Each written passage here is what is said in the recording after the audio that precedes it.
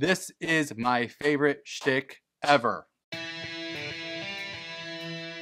Welcome to Ranger Reviews, a web series we look at episodes of the TV show Power Rangers and then discuss them. Today we're exploring the 31st episode of the show Power Rangers Turbo, as well as the 236th episode overall, titled Beware the Third Wish. We begin this episode at a fountain where Ashley wishes for world peace, tossing in a coin. She then tells him that she can't say what she actually was wishing for or else it won't come true. Then Justin is up next and Carlos tells him he can't use that coin because his dad gave it to him. What? Then we get a blurry flashback where Justin remembers getting the coin from his dad as a little kid because he gave him a lucky coin while he was gone. Justin wishes for his dad to come back to stay. Where the hell does Justin live? Then they say that they're going to go get food, which is exactly what Cassie wished for, which is an amazing line. They leave Justin behind, who sees a monster using a net to get the coins out. He yells at him to put them back, and then he leaves with Rygog. What a lame setup. Then Piranhatrons show up and the other hears something running back. They then help out Justin against the Piranhatrons, and we get some nice stunts in this one, actually seeing these people fight for once. Meanwhile, the monster is still taking more coins from the fountain, but then he gets shot at by the Blue Centurion. I legit forgot he existed. The Rangers run over to the Blue Centurion, who says that he was just doing his job, leaving. Justin then bitches about how they got his coin, and Cassie is confused as to why Divatox would even want coins from a fountain. On the space base, the monster, Wicked Wisher, has presented 3 coins to Divatox, and he has made these coins magical, so any wish you make on this coin will come true. She's pissed because she only has 3 coins, saying that she needs hundreds of wishes, and Wicked Wisher says he can only do 3 because he's too old now. But she demands he does more. She grabs a coin, and while she's thinking about it, Elgar grabs a coin wishing for a full head of hair. Divatox calls him Fabio, and she's pissed that one of her wishes is now gone, and Elgar says that he wishes he had some cream rinse for his hair. Divatox wishes for the Blue Centurion to be evil. We then see the Blue Centurions helping a bicyclist with a tire, but then his chest and helmet parts go black, and he starts just ripping the bike apart, throwing it down while screaming. In the power chamber, Demetria informs the Rangers how dangerous Wicked Wisher is, and Ashley explains how she thought it was just a myth that coins in a fountain made wishes come true, but Alpha says that it is on Earth, but he's not from Earth, so what? TJ is going to go back to the fountain. Wicked Wisher is there getting more coins, but he can't get more wishes to work, and he's actually frustrated about it.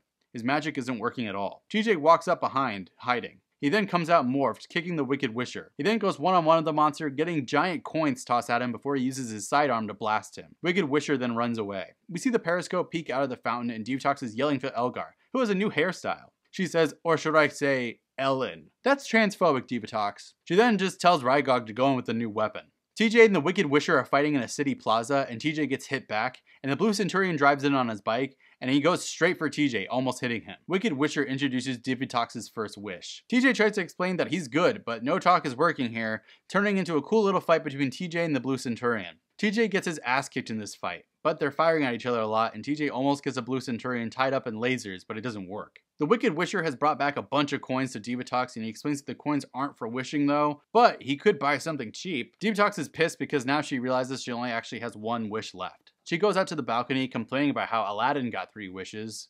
Weird reference. She is standing next to Elgar and she holds out her coin, wishing for the Rangers to be for all of eternity, and she never gets to finish this wish because Elgar's hairdryer starts scaring him back, knocking the coin out of Divatox's hands into the vacuum of space. I love Elgar.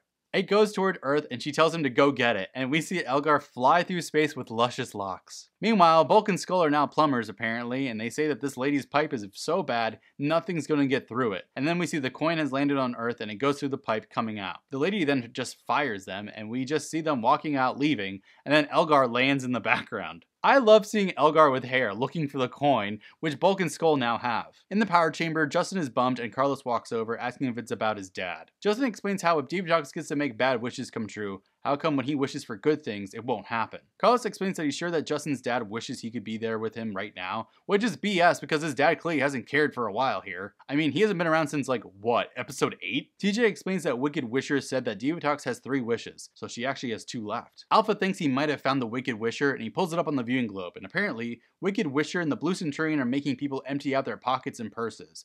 They have a big drawing of the coin that they're looking for. Cassie immediately says how they must have misplaced the coin, so TJ says they have to find it before they do. Shift in the turbo. The Rangers show up and they get the civilians to run away. Blue Centurion insists on fighting them, and Wicked Wisher and the crew teleport away. TJ says they have to neutralize him somehow, and the Blue Centurion starts firing at them. And they try to talk sense into him, but there's no point. They're all getting their asses kicked. TJ explains how Divatox wished him to be evil, but again, Blue Centurion can't hear them. They need to just shut up and do what they have to do. He then does this weird laser bounce off attack, hitting them, but then the Wicked Wisher comes flying in and he really tosses the crap out of Justin. The Blue Centurion comes in venting how Wicked Wisher is stealing his fight, and he tosses coins at them that explode around them. TJ calls out the turbine laser and the Rangers fire at Wicked Wisher, blowing him up. Detox is pissed about all this, firing the torpedoes. Then Elgar Sans hair shows up by the Blue Centurion, telling him it's time to go because Detox wants to see him. Elgar, where's your hair? Wicked Wisher is now giant, so the Rangers call out their Rescue Zords, forming the Rescue Megazord. Wicked Wisher starts off by tossing coin bombs at them, but then he just kicks them, but they actually get the punch back. Rangers hit him back, calling out their artillery power, using it to blow up Wicked Wisher once and for all. Detox is demanding that every Piranhatron goes down, searching for the coin, but Porto says they should just make the humans do the search for them. He introduces a new monster, the Wild Weeder. In the power chamber, the Turbo Navigators have been modified to help search for the coin, so the Rangers teleport out. Meanwhile, at the Youth Center, Bulk and Skull use the coin in a pinball machine. To be continued. This episode's like oddly good, to be honest. Like, I still think the whole setup of how Justin's dad is always away and whatnot is complete garbage. But what it is, this episode hits a lot of beats very well. Funny, it's action-packed, it's competently written, and it's well shot. I mean, what else could you really ask for in a Power Rangers episode? With Wicked Wisher dead and the Wild Weeder being introduced in the epilogue there, that's a super interesting new way for them to kind of tee up the next episode that we've never seen before. I dig this experimentation that they've been doing, even if it sometimes fails like last episode. So next time, we'll get the conclusion to Justin's coin saga. But until then, may the power protect you.